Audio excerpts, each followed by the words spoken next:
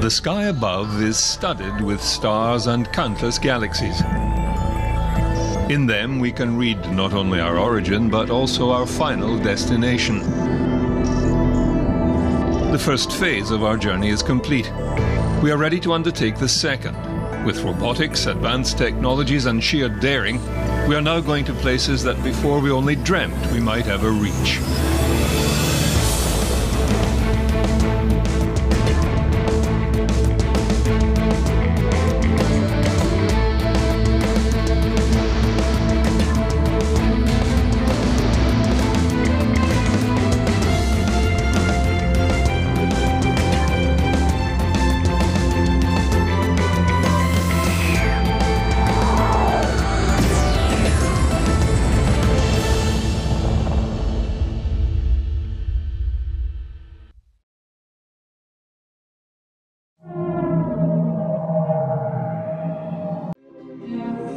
It was here at Peenemünde on the Baltic coast where the opening shots of the space race were fired. Not an auspicious occasion. The backdrop to this extraordinary effort was World War. The chief engineer did mutter, however, the rocket functioned perfectly, it just hit the wrong planet. Time and tide have changed that frontier. Now science and commercial imperatives lead the way. Our push into the new frontier is now genuine and humane, guided by science and the hunger for discovery. Soon it will be underpinned by the commercial realities of tourism and mining. Research and engineering advances are ongoing. New communications and sensing technologies, new space systems for advanced aerobraking, new materials and manufacturing processes for new spacecraft, and safer launch systems, all aimed squarely at a return to the moon.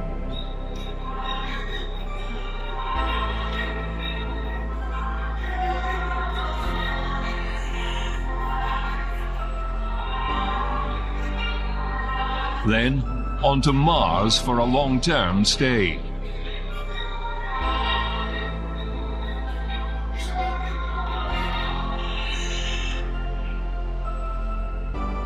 The human flight component would like to see an experiment where resources on the surface of Mars, from rocks or the atmosphere, could be used to generate fuel or other parts that would enable future exploration in cutting the tie, so to speak, to Earth. So you wouldn't necessarily have to bring everything with you. You can actually manufacture it on the planet. And that's a really exciting additional component that we've been exploring and analyzing in this work.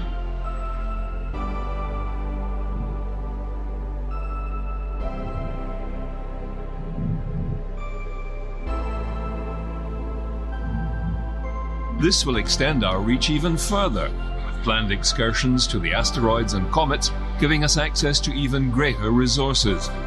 At the same time, it would help us protect Earth from wayward objects posing a threat to our planet.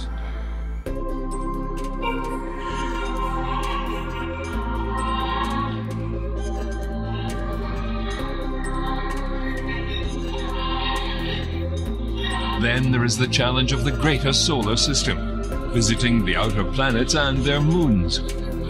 Jupiter's Europa, Callisto, Ganymede.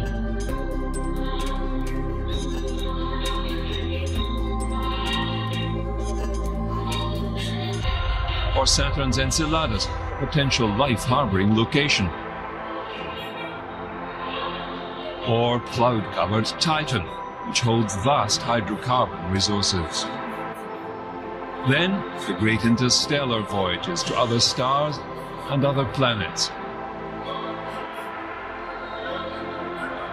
Like HD 189733b, a gas giant. Or Gliese 1214b, a water world. Or even Kepler 186f, a nearby Earth-like planet.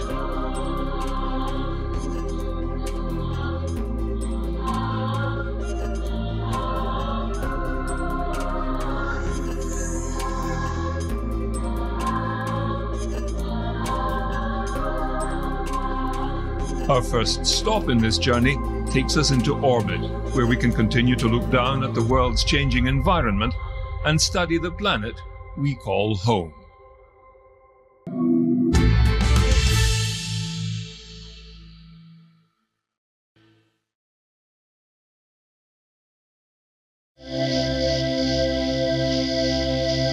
We humans are mere passengers on board this vessel called Earth.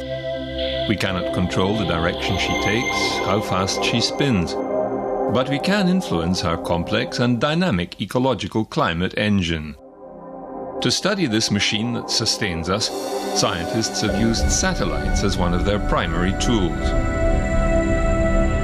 Of the 6,600 satellites launched so far, some 3,600 remain in orbit, with only 1,000 still operational.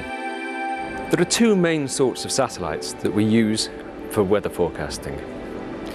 The first sort is the geostationary satellite. Now, these geostationary satellites are launched into orbit at 36,000 kilometers above the Earth's surface. And at this height, they orbit the Earth precisely once per day. I can illustrate it like this. The Earth rotates around its axis on a 24-hour basis, and at the same time, the satellite orbits the Earth. So it always stays over the same point of the Earth. In this way, it takes an image of the Earth now with our MSG series every 15 minutes, and it can provide very high rapid update cycles from that data. The other main sort of weather satellites we have are the polar orbiters. Now, these orbit the Earth on a much lower altitude, about 800 kilometers, and they orbit pretty much over the North and South Pole in what we call a sun-synchronous orbit.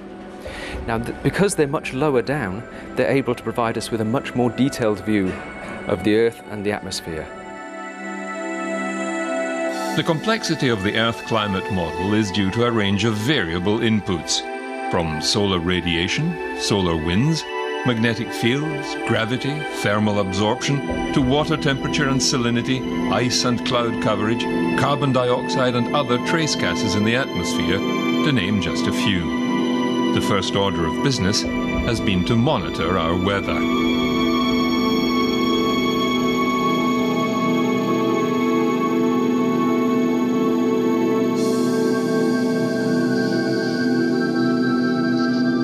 Maximum scientific value comes from long-term data gathering.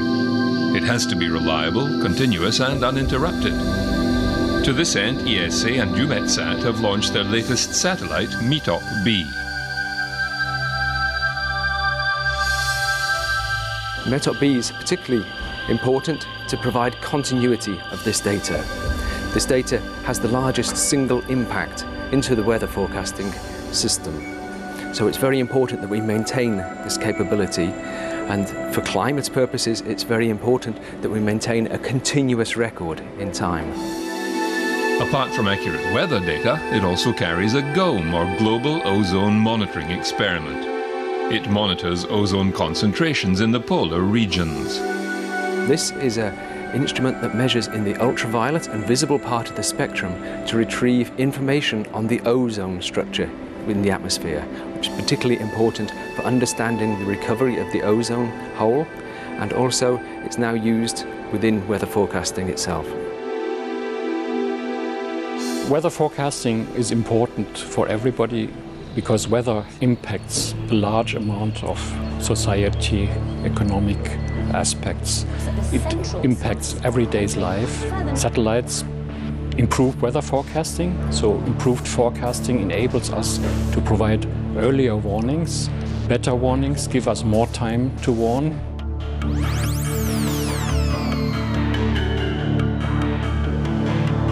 There is now a concerted and coordinated effort by the major space agencies, NASA, ESA and JAXA, along with their international partners, to launch a series of next-generation Earth observation satellites, each with specific instrumentation to address the many variables making up our climate. Joint partners NASA and the Japanese Space Agency have launched an international satellite mission, GPM. The Global Precipitation Measurement Mission will set a new standard of observation of rain and snow worldwide. GPM consists of a core satellite with 8 constellation satellites. With precipitation radar and a microwave radiometer, the system will collect global data every 3 hours. The GMI produces a critical reference standard which unifies all the member satellites of the GPM constellation. The instrument has 13 channels, and this greater sensitivity allows GPM to measure a greater variety of precipitation type and intensity. Each channel has a frequency range that can detect a different type of precipitation.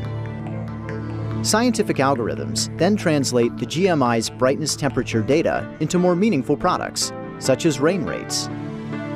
Because GPM's coverage extends beyond the tropics, measuring storms like these in the mid and high latitudes will improve and expand the global view of precipitation.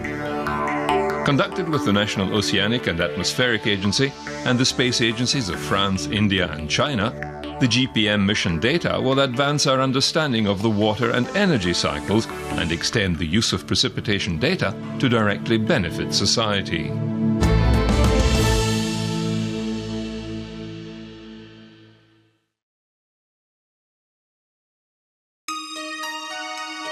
Two major components of Earth's climate system are the water cycle and ocean circulation. The joint US-Argentinian Aquarius Satellite de Aplicaciones Científicas mission can map the salinity or the concentration of dissolved salt at the ocean's surface. By measuring ocean salinity from space, Aquarius will provide new insights into how the massive natural exchange of fresh water between the ocean, atmosphere and sea ice influences ocean circulation, weather and climate. One of the oldest and most venerable satellite missions to date is Landsat. A NASA and US Geological Society project begun in 1972 with the launch of the first Landsat satellite, it is the longest-running contiguous Earth imaging program. The 8th of the series is currently in orbit. It orbits over the North and South poles, taking imagery on the sunlit side of the Earth every time it passes. The Landsat 8 satellite makes 14 orbits per day and covers the entire globe every 16 days. The data from the Landsat data continuity mission will be the best data that have ever been collected from a Landsat satellite. With the increasing population, our land use are changing at rates unprecedented in human history. To manage and cope with these changes, we need to have the observations, the information, the data that allow us to understand what's going on the surface of the Earth where most of us live.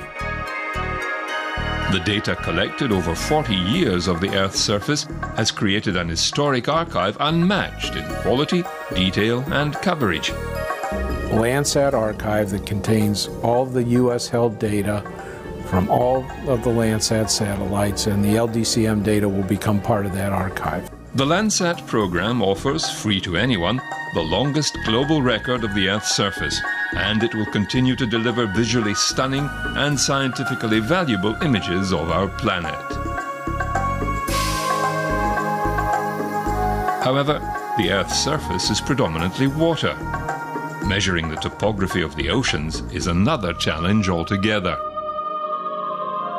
Begun by the Topex Poseidon satellite, a joint effort of NASA and France's Centre National d'Études Spatiales, and continued by the Jason-1 satellite, their latest mission is Jason-2, continuing to provide a long-term survey of Earth's oceans. It measures changes in the height of the sea's surface. These are used to understand shifts in ocean currents as well as sea level rise, both critical parts of global climate change. The data is used around the world to improve weather, climate and ocean forecasts. Another ocean-going measurement is the speed and direction of the winds. The Sea Winds Scatterometer is a specialized microwave radar that measures near-surface wind. The scatterometer estimates wind speed and direction over the Earth's oceans at 10 meters above the surface of the water. The instrument collects data over ocean, land and ice in a continuous 1,800-kilometer wide band, making approximately 400,000 measurements and covering 90% of Earth's surface in one day.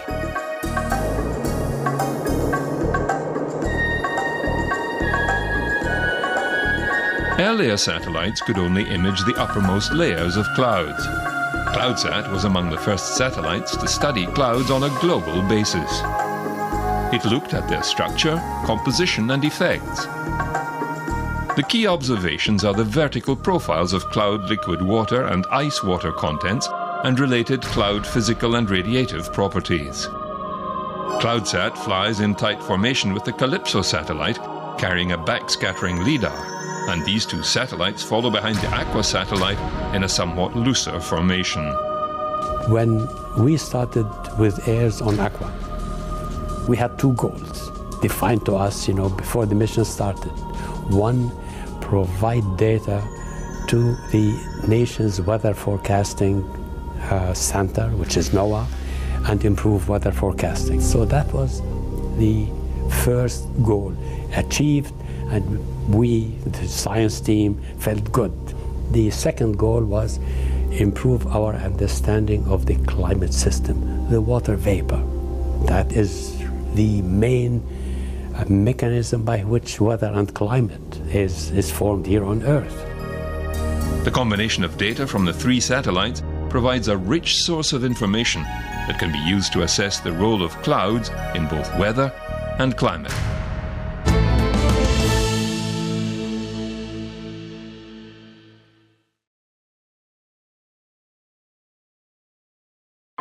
The European Space Agency's Earth Explorer program has seen several high-tech satellites play their part in our understanding of the global climate.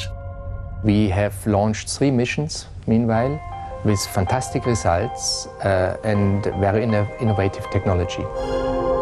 SMOS, the Soil Moisture and Salinity Satellite, observed soil moisture over the land and salinity in the oceans. Cryosat, the ice mission, measured the thickness of the massive ice sheets over Greenland and Antarctica and the marine ice in the Arctic. It used a sophisticated stereo radar system and has helped give us a better understanding of the relationship between ice and global warming.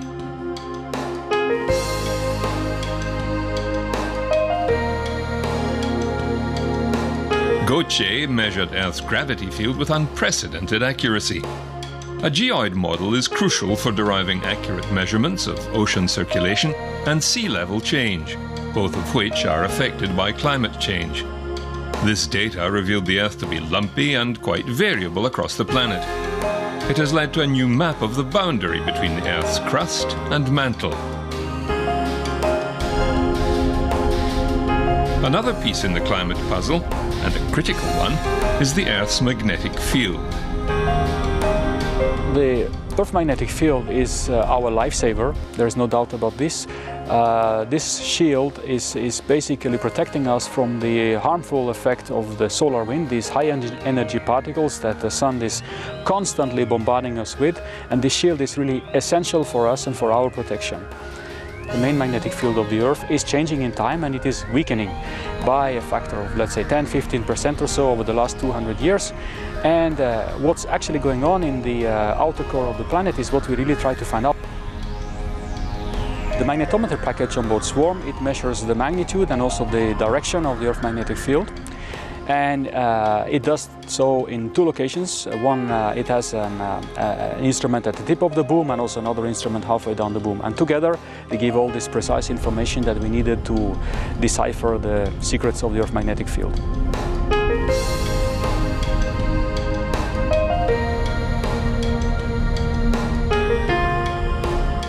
ESA is now developing a new family of missions called Sentinels as part of their Copernicus program. It is not sufficient to monitor the evolution of the ice cap or to monitor the sea level rise during 5 years and then stop. We really need to monitor those things over a very long time period. And this is what Copernicus will bring. It will bring a long-term frame for continuous monitoring of our environment. Sentinel-1A is the first of a 2-satellite mission that will scan land and oceans using advanced radar to deliver imagery regardless of weather. Copernicus is the most ambitious Earth observation program to date.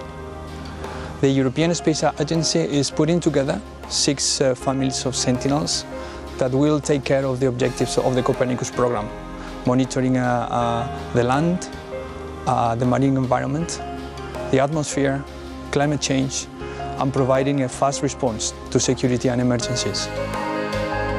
In total, there will be 6 Sentinel missions, each pair of satellites devoted to specific observations. Each Sentinel has a specific duty.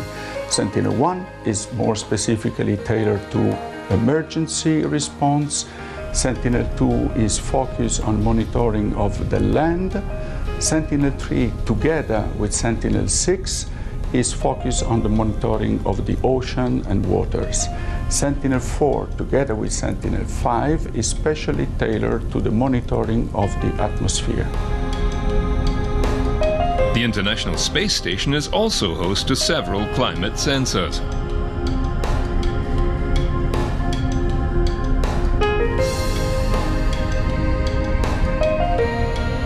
Currently, the CATS, or Cloud Aerosol Transport System, is mounted on the Japanese experiment module. Using light detection and a ranging LIDAR system, it detects and measures pollution, dust, smoke and other aerosols in the atmosphere.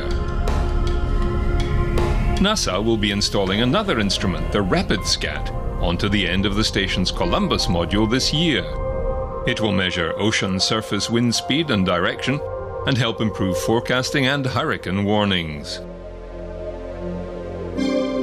The Orbiting Carbon Observatory was NASA's first satellite dedicated to the tracking of carbon in the atmosphere, how it is reabsorbed into the biomass, and where.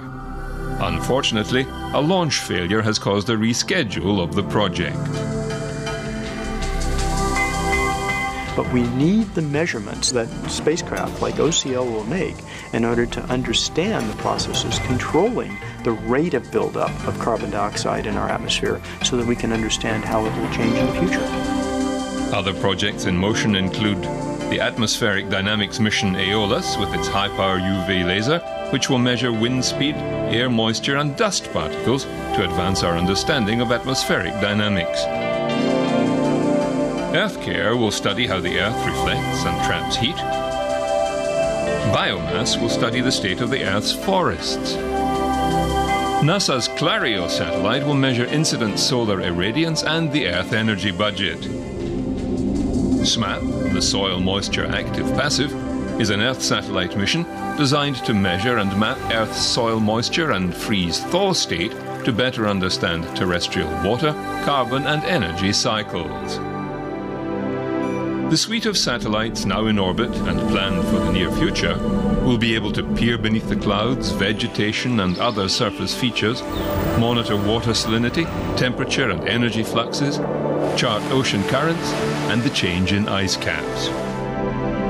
All this data is helping to improve our understanding of climate change and also helping in a practical sense, with flood and drought monitoring, hurricane and cyclone warnings, understanding changes in water availability, food production, and the other societal impacts of climate change.